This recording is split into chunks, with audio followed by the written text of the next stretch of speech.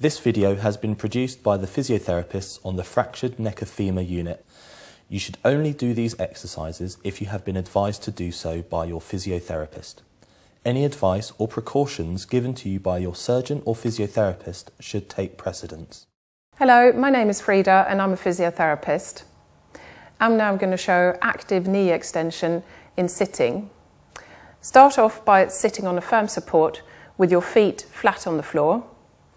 With your operated leg, lift your foot up off the floor, pointing your toes towards you, lifting the foot up as high as you can tolerate or until the knee is straight.